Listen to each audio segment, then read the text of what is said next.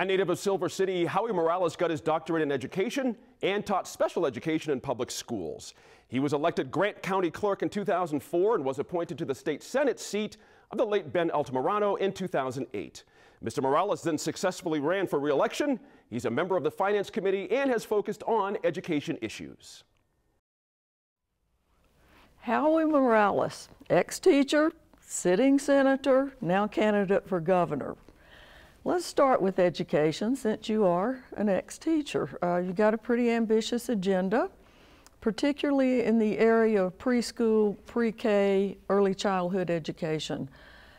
You say you want to give that to every child in the state whose parents want it.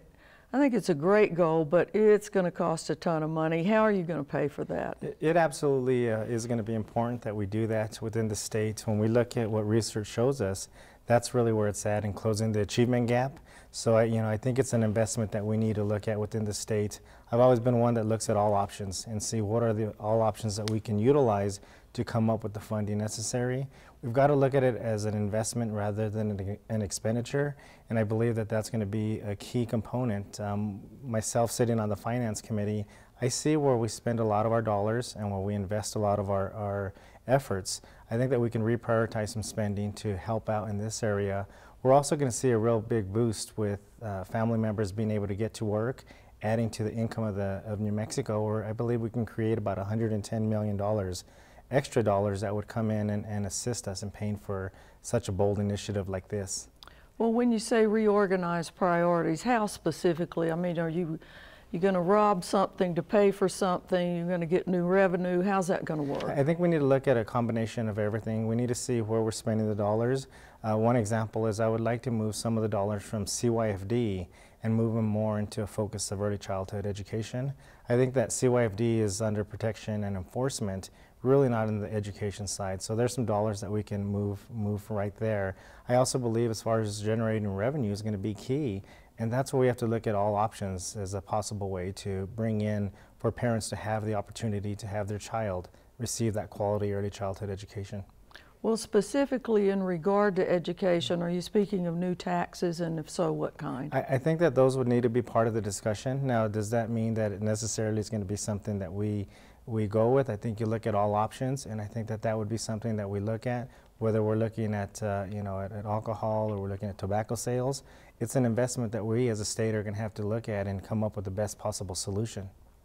We know that you have the endorsement of the American Federation of Teachers, and I want to ask you about their agenda and your agenda. I assume they match pretty closely, but specifically in relation to our horrible high school graduation rate. What's the plan? And when we look at that, during my time as a special education teacher, I also served as a transition coordinator. So I am proposing that we don't really lose those students in the 10th and 11th grade level. We really lose them at the middle school. And having a real true prevention program for dropouts is going to be key. A transition program is what I proposed to make sure we focus and we find the interest and capture those students before they fall through the cracks when they get to the high school. And we saw it work in the areas where I was an educator at, and I believe it's going to work for the state of New Mexico as well. So you believe that we can bring the rate up pretty quickly, or is it going to take a while? I believe we can. We've got to realize that we've got to make education as individualized as possible and move away from the standardization of education. So that's going to be one area that I do believe that we'll be able to increase those quickly, but the focus has got to shift from memorization and that rote memory skills to really finding what interests that student, how we can increase their capacity to be a well-rounded student, and having a transitional program gives us the tools to be able to do that. Well, speaking of doing things quickly, let's move to the economy, because you say you want to create 200,000 new jobs in the next 8 years. Right now, as you know, we are last in job creation since the recession, lowest in the nation, but we're the highest in poverty. So creating 200,000 new jobs sounds like quite a challenge. Talk about your plans for doing that. It really is a challenge, and that's the bold effort that we're going to make, because growing up here in New Mexico, I get tired of hearing how we're at the bottom of every one of those major categories in the country. It's time that we make the shift and we really focus on what areas are we going to build on. There's no reason why New Mexico should be 49th in poverty level. The reality of it is we have many opportunities within our state if we choose to make the investments. When we look at issues like our renewable energy possibilities to put people to work, I think that's where we can align our universities, our trade schools, and our high schools to produce the workforce that we're needed. I also believe that there's things that we can build in within the state of New Mexico. We have our tourism that is big and brings in a huge investment. By increasing the budget in that area will give us a return on investment that we're looking for. By tripling our exports, the good things that we provide within our state and getting those out to other countries will also be beneficial. And let's not forget the millions of dollars that we have within our own state government right now that we've appropriated. Those monies have already been accounted for, yet they're not getting out into the local governments. They're not getting out into capital outlay type of projects. Well, in terms of economic development, there's another part of your plan I really wanted to ask you about as well, because it all sort of fits together and then it doesn't. You want to raise a minimum wage to $11 an hour within 3 years, which is pretty quick. Now, as we know, business will say, we can't do that, it's going to kill jobs.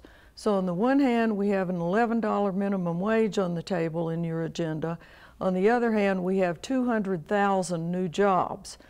Granted, you're going to take 8 years on that and only 3 on the minimum, but talk about how that's going to all mesh together. It absolutely meshes together in a positive way because we're able to put more money into the economy, money that we know that's going to stay within our local cities within the state. And research has shown us that actually businesses benefit when we increase the minimum wage. Ultimately, we want to work to a living wage.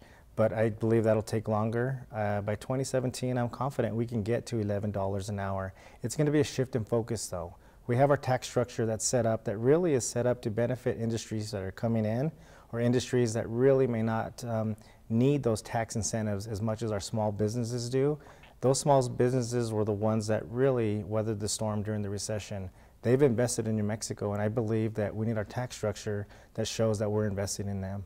How would you change that tax structure vis-a-vis economic development and business? Yeah, I would shift the focus as far as the incentives and to prioritize the incentives for those small businesses, those local businesses within our state, and provide them with the assistance that's needed when they're providing those employees with the wages that they truly deserve. Well, speaking of wages, women, of course, in this state, most of them work. We just learned that 30% of the working moms with kids under 3 years old are in low-wage work. What would you do specifically about that sector of the workforce? It's 2014. We should make sure in the discussions that we have that pay equity is part of everyday living. And I want to make sure that we have the opportunity, and my daughter has the same opportunity to make the same wage that my son would make with the same benefits for doing the same job. And I think that we've got to make sure and promote that and continue to discuss that.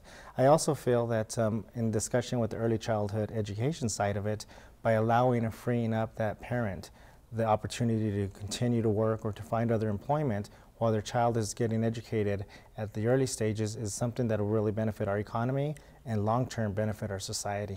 Now, you talk about the gender gap, the gender pay gap in your materials, and you say you want to enforce the pay equity law that Susana Martinez signed. How exactly would you do that? Again, I think that as we look and see, first of all, what I would like to do is we need to lead by example.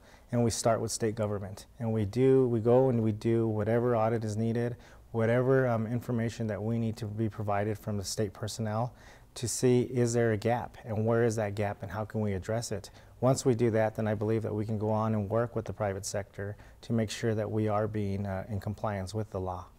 Now, on the women's agenda, where do you stand on abortion and reproductive choice? Well, I always believe that it's the constitutional right of the woman to make the choice that she feels is important for her own body, and I'll make sure as governor that any piece of legislation that comes up that would threaten that I would veto any legislation, because I believe strongly in that opportunity for the woman to choose.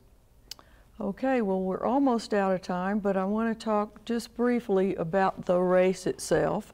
You came in first in the pre-primary convention, quite a surprise to some people, probably not to you because you did it.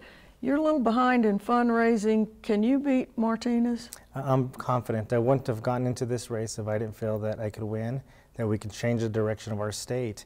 And the fundraising, you know, what was really interesting is in the last reporting period, I actually out-fundraised 3 of the 4 opponents. I actually only had you know, a few days to do that, and I was able to do that. Thank you very much, Howie Morales. Thank you.